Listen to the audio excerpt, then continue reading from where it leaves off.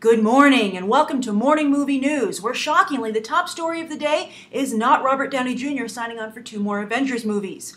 What could be bigger news than that? How about the implosion of Warner Brothers that could have huge implications for the DC Cinematic Universe? What happened? Well, late last night, the head of Warner Brothers Pictures, Jeff Robinov, tendered his resignation. Why would he do that, considering Gatsby opened big and Man of Steel, despite both being pretty controversial films? They're still pulling in box office numbers, at least so far. Why would he quit at what could very well be the high point of 2013 for Warner Brothers? Well, turns out the new head of Warner Brothers overall, Kevin Tsujihara, really has had it in for Jeff Robinov. He's had it in for a lot of people over there, and also their head of television also recently left.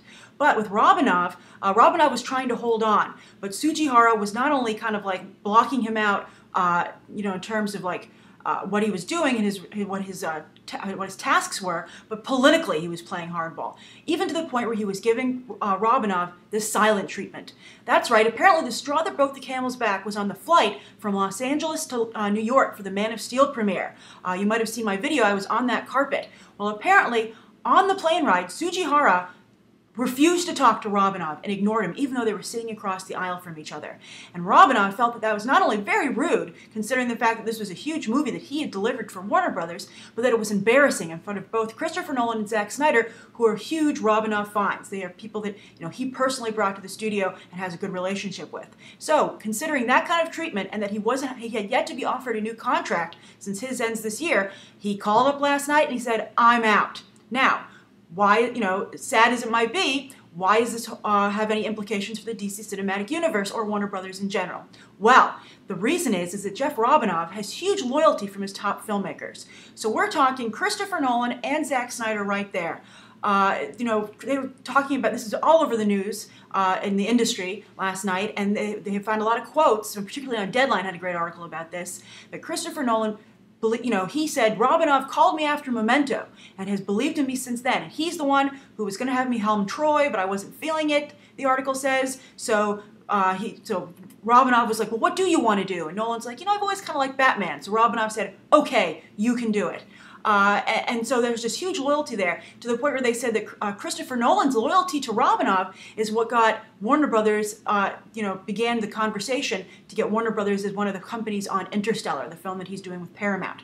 So who knows? Nolan could leave with Robinov, which would be shocking. And certainly Zack Snyder, Robinov has been his biggest cheerleader. As I was just talking about in the video yesterday about Nolan's House in Order, that Robinov is the one who said, don't do Darren Aronofsky, do Zack Snyder because he's my guy. So what is that? So Zack Snyder might not only leave Warner Brothers for loyalty, but he might have to leave because nobody else at Warner Brothers might be fighting for him. So, but even beyond that, it gets worse. I feel like Bill Murray in Ghostbusters talking about, the end of the earth and what it means. This is what's going on over this kind of huge systemic meltdown over at Warner Brothers. Ben Affleck, huge talent, extremely loyal to Robinov. Robinov, is the one he said, Ben Affleck was also quoted as saying, after Gone Baby Gone, nobody was calling. Jeff Robinov called. And for The Town, when I needed another $1 million for reshoots, it's Jeff Robinov who said, here, take them, and let's see what you can do. And then look how well that film did. And then that paid off for Robinov when Argo walked off with Best Picture last year in a shocking surprise win. So he has personally saw the rise of Ben Affleck, who became, because of Warner Brothers' investment, a huge commodity for the studio, which now they are in very serious danger of losing. And even Baz Luhrmann got in on this, saying that the reason that Gatsby was delayed was because Robinov came to him and said, you might be able to make this initial release date, but can you make the movie that you want to make this release date? And Luhrmann was like, I don't know about that, Jeff. And Jeff said, you know what, let's push it back. And a controversial film, I would say, but still, it's been a success box office-wise internationally. Not a huge box office success, but I think that was still categorized as a win for Warner Brothers. So that's just shocking. And on a side note, I'd like to add that I personally think Jeff Robinov is a great person. And here's why. I have been on 2 Warner Brothers red carpets that were just a madhouse. The Hobbit, and then also Great Gatsby. And it looked like I wasn't going to get anybody because it was just so crowded and there were so many people who wanted interviews, and it was a very long, press line, and I didn't have a great spot. But on both of those carpets, and I've linked to those videos at the end of this episode, Jeff Robinov stopped to talk to me. And in the case of the Gatsby video, I wouldn't have had a video if it wasn't for that.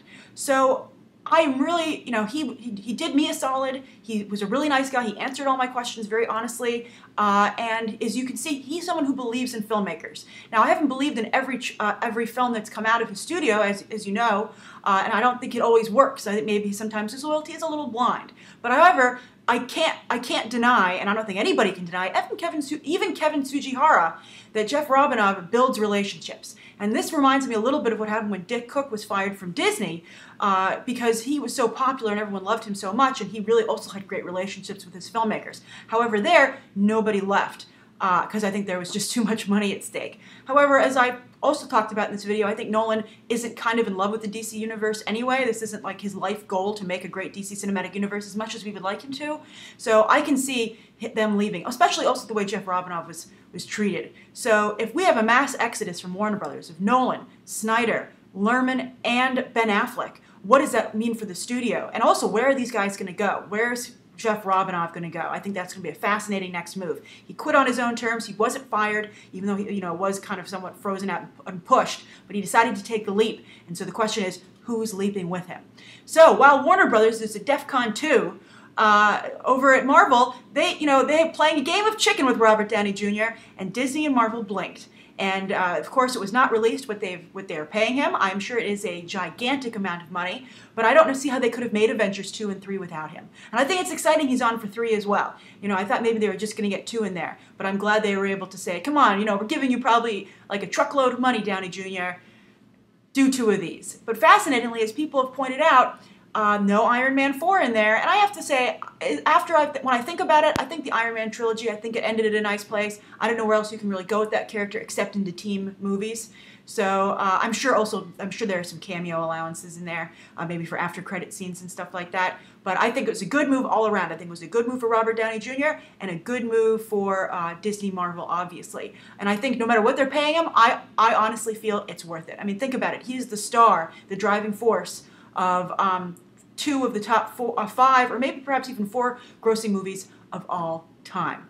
And it also shows there is enough money in the universe to get things done, which gives hope to all of us dreamers that Christian Bale will come back as Batman, and perhaps Disney will one day be able to buy back the rest of the Fox library from, the rest of the Marvel library from Fox. That we can dream, and dreams do come true. So, of course, that's Disney's specialty. So I think, that's a good focus for today's episode, and I'm going to answer a question from yesterday. One question that I thought was interesting was someone said, I don't understand the Hollywood Walk of Fame. Why is Orlando Bloom getting a star in the Walk of Hollywood Fame? No offense to Orlando Bloom, but he's not exactly someone I would think as Walk of Fame material. And the thing is that, I think at one point, the Hollywood Walk of Fame was something that existed for posterity, but not anymore. It is basically another way to publicize a movie. You will notice that whoever gets a Hollywood Walk of Fame star, it happens to be right at the time that a movie or a television show or an album is coming out. And that's the case for both of the major nominees this year. Not nominees, inductees, I guess you could say, for the Walk of Fame. Orlando Bloom, he's coming back to the Hobbit films, so that's great publicity for that franchise. It's arguably his most popular role. And then also you have Katy Perry, who's the other person, and she has an album about to come out very soon. So they want to have those photos of them holding their star and get it all over the press to further promote what's going on with them. So, from a positive point of view, it's like, yay! I'm glad that, Hollywood's Walk of Fame is diversifying and reflecting, the different popular things out there. And I guess pessimistically, you can be like another iconic part of Hollywood, bites the dust and just becomes another cog in the PR machine. But, also, let's not forget that the Hollywood Walk of Fame is now in a very seedy part of town, and a great inside joke in Hollywood is kind of discussing who has the crappier location for their star. So, you know what? I guess it's all part of the Hollywood myth, and it works out. So, what do you think about what's going on with DC versus Marvel? We are going into weekend 2 for Man of Steel. Don't forget to tune into Movie Math on Monday to see how it does second weekend. This is going to be a huge sign of if this is a successful or not as successful as it needs to be filmed. We'll see what happens. We'll have a definitive answer, I feel, on Monday. Either way, we'll really start to see a pattern.